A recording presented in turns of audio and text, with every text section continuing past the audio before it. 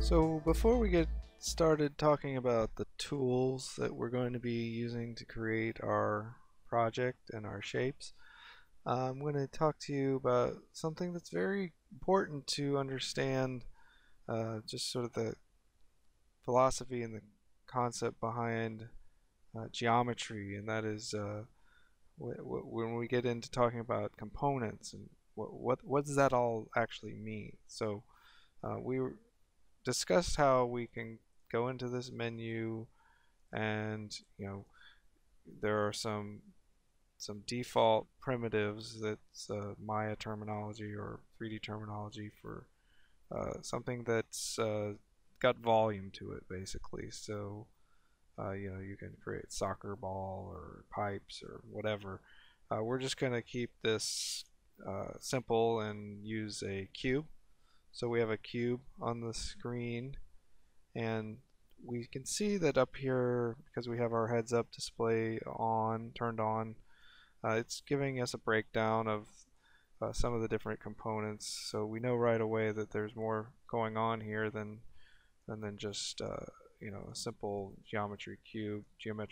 We've got what are called for vertices, which are, if I go right click over the object and move my mouse over vertex, I now can select and move. You can see the manipulator, which was previously associated to the object, is now uh, oriented and aligned to whatever I've selected. So because I'm in vertex mode, it's going to put the manipulator either on the individual vertex or split the difference between the multiple vertices that are selected. So I can now just pull out, push in whichever action I want to perform to deform the geometry.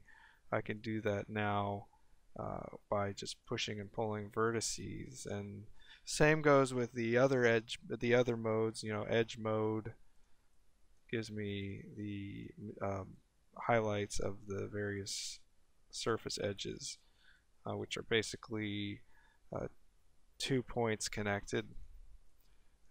It's a straight line.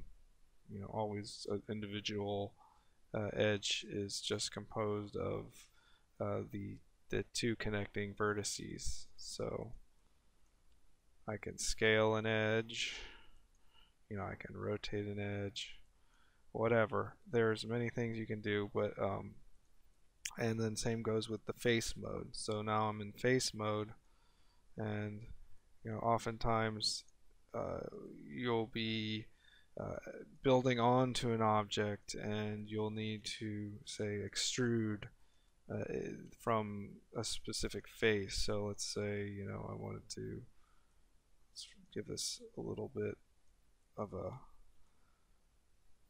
shape to it, and then we go up to our extrude button on our shelf, and now I can either pull on the manipulator, or now I've got this fun little interface UI here that I can mess with. So I could just hit G now if I was happy with that, and I hit G, it would repeat. G is repeat the last command, so it would do another extrude from this top face because it's selected. So if I do it now, see, I can continue to shape,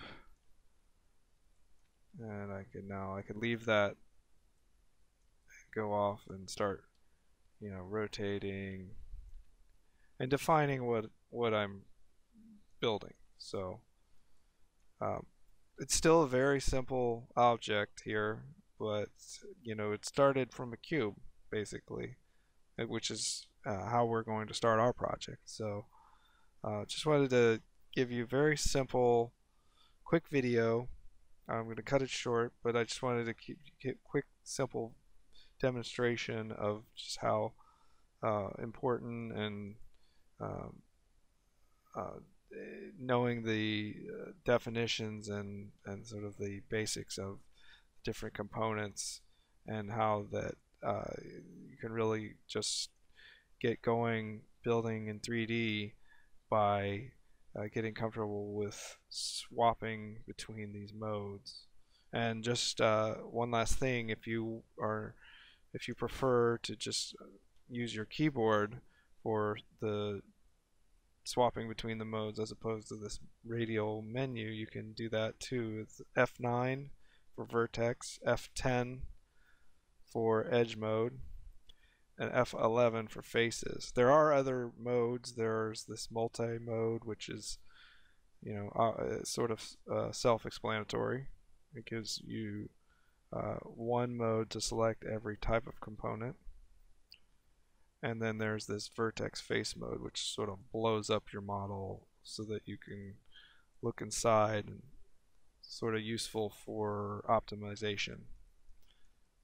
And then UV mode, which you don't need in the 3D viewport, but you will need it when we get on to texturing. So that is it.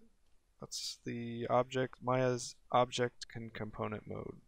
In our next video, we'll start talking about building out a shelf for our most commonly used modeling tools. So I'll see you in the next video.